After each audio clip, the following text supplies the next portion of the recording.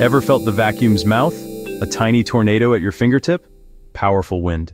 But the dust you pull in, it never blasts back out. Sounds like a trick? It's not, it's physics. What actually happens? Air and dust rush into the nozzle together. But dust isn't only air. Many particles are heavier. When the airflow instantly curves, the air bends. The particles don't follow. In most modern vacuums, that bending happens inside a cyclone chamber. The air spins violently, centrifugal force throws dust outward into the walls, dust slides down, it falls into the bin, big clumps never reach the exhaust. What about the tiny bits? Some particles are tiny, microscopic. That's where filters step in. First, a pre-filter catches hair and lint.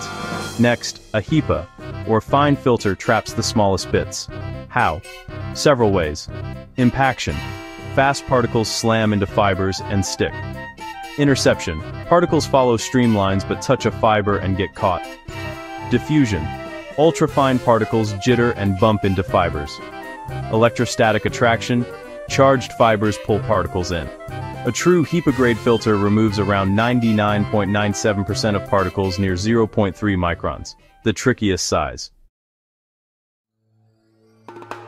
The motor keeps a one-way pressure push, from nozzle to exhaust. Seals, baffles, and valves prevent backflow.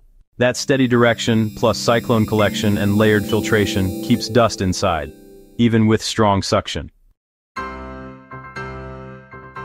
So, powerful wind at the nozzle? Yes. But physics and filters do the locking. Want lasting suction? Empty the bin regularly. Wash the pre-filter. Replace HEPA when manufacturer recommends. Science keeps your home cleaner. And the dust exactly where it belongs.